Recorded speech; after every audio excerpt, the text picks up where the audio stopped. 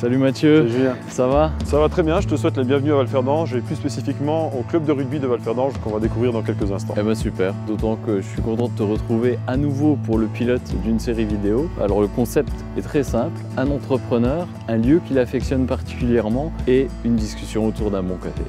Ah bah c'est super. Super, eh ben on y va alors.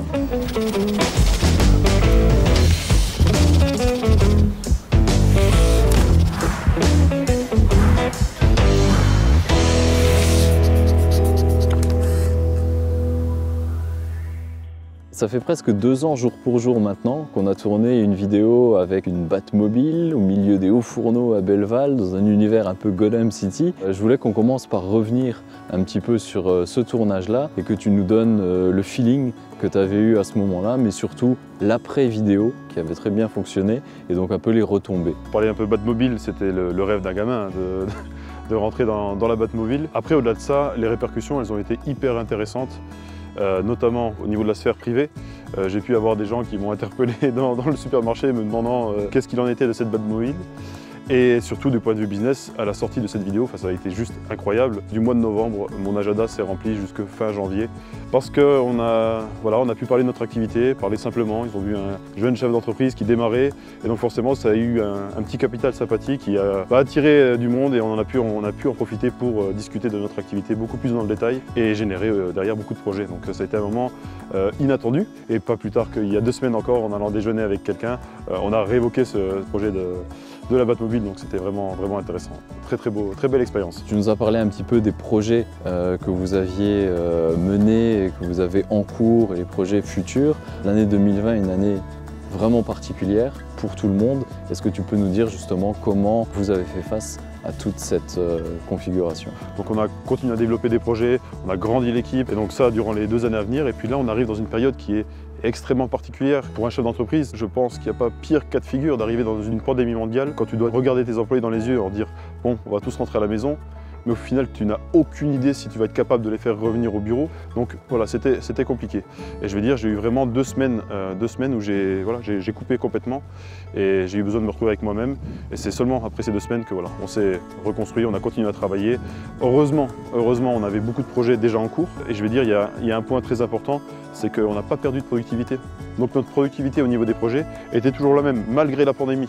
On peut très bien travailler à distance, être très productif. Par contre, lorsque tu parles de créativité, malheureusement la créativité c'est pas quelque chose qui se travaille à distance. Il faut vraiment être ensemble, brainstormer, échanger, avoir les idées, il faut que ça fuse, etc. Donc là on s'est tous dit de manière unanime, on revient au bureau, on respecte toutes les distances de sécurité, on respecte tous les codes possibles pour qu'on puisse retravailler dans une bonne harmonie. Et c'est ce qu'on fait et tout se passe pour le mieux. Alors 2020 était aussi une année forte parce qu'en janvier, il y avait le CES de Las Vegas, Virtual Rangers y était. Est-ce que tu peux revenir un petit peu sur ce moment fort? Alors, juste pour remettre dans le contexte, quand t'es gamin, t'as 2 rêves. Batman, c'en est un. Le deuxième, ça va être le CES de Las Vegas.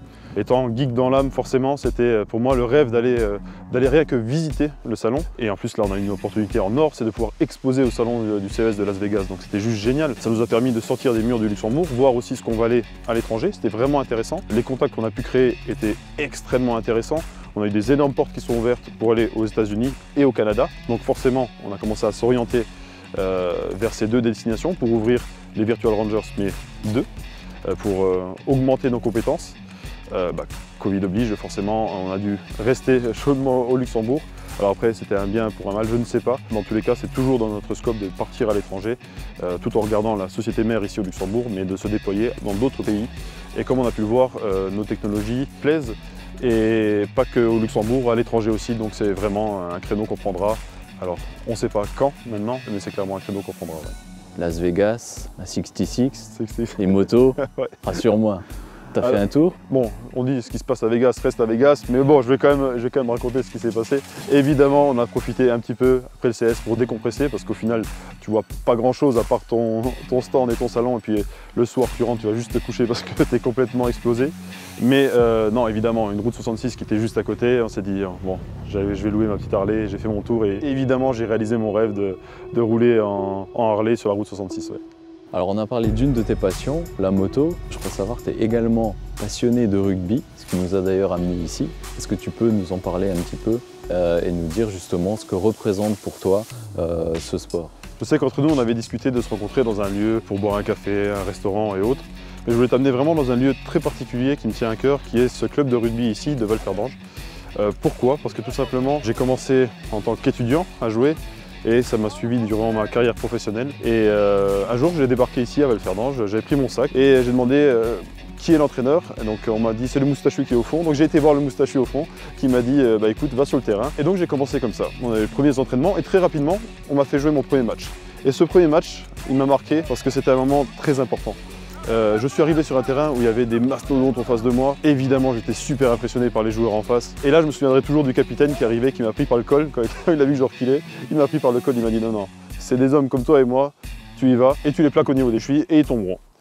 Et donc, c'est là que je me suis rendu compte que déjà, t'es pas tout seul. Et il y a 14 autres joueurs qui sont avec toi, qui vont travailler ensemble pour aller atteindre un objectif commun. Et ça, c'est des valeurs que je ne connaissais pas. Et aujourd'hui, dans mon travail, ces valeurs qu'on m'a appris, ces valeurs d'esprit d'équipe, de transmission, de fraternité aussi, c'est des choses qui sont très importantes que j'essaie d'inculquer et de travailler, de mettre en place dans mon équipe. Et ben, c'est avec ces valeurs de respect et d'entraide qu'on a tout simplement passé cette crise. Aujourd'hui, je ne joue plus au rugby, mais via les Virtual Rangers, on soutient le club en tant que sponsor. Et ça, pour moi, c'est aussi une très grande fierté de voir les joueurs jouer avec notre logo sur le maillot. Ça, c'est vraiment très, très touchant. Ouais. Alors, je suis content d'avoir pu déjà échanger tous ces points avec toi. Par contre, la météo étant ce qu'elle est, il commence à faire un petit peu frais. Et dans le concept de la vidéo, on a parlé d'un bon café. Je rajouterai bien chaud. Et si ça te va, je te propose d'aller s'en jeter un. Avec plaisir. Allez, c'est parti. Est-ce que tu pourrais nous expliquer un petit peu le rôle que la BIL a joué depuis la création de l'entreprise jusqu'à aujourd'hui? Le rôle de la BIL a été très important lors de notre création. Nous avons été très bien conseillés par le service innovation qui nous a orientés et dirigés vers une ligne de crédit, ce qui était au final la meilleure solution pour nous lancer, ce qui nous a permis de recruter une équipe et de pouvoir commencer à développer et proposer nos services sur le marché. Alors, on a un système de fonctionnement qui est différent d'une start-up classique parce qu'on n'a pas passé notre temps à faire des levées de fonds. On a tout simplement été chez les clients et essayé de voir, de sonder, de comprendre le marché et voir comment mettre en place nos solutions. Donc on a fait ça pendant 3 ans et durant ces 3 ans, on a un beau retour et un bel éventail de ces possibilités. Et maintenant, après la 3e année, c'est là qu'on va commencer à mettre en place nos produits. Et on a encore 2 ans pour le faire, pour mettre en place les produits qui vont bientôt arriver sur le marché. Oui. Quel regard le Matthieu d'aujourd'hui jette sur le Matthieu d'il y a 2 ans? Pour la petite histoire, j'ai regardé la vidéo encore une fois avant de venir. En fait, ça me fait rigoler de la regarder parce que je me vois assis sur cette voiture en ayant une vision en tête. Je savais où je voulais aller, mais j'étais bourré d'inquiétude et d'angoisse en me disant est-ce qu'on va y arriver, est-ce qu'on va y arriver. Finalement, bon, on a été même au-delà de ce qu'on espérait, donc c'est un bilan très positif ces 2 dernières années et puis il y a encore de belles aventures qui nous attendent.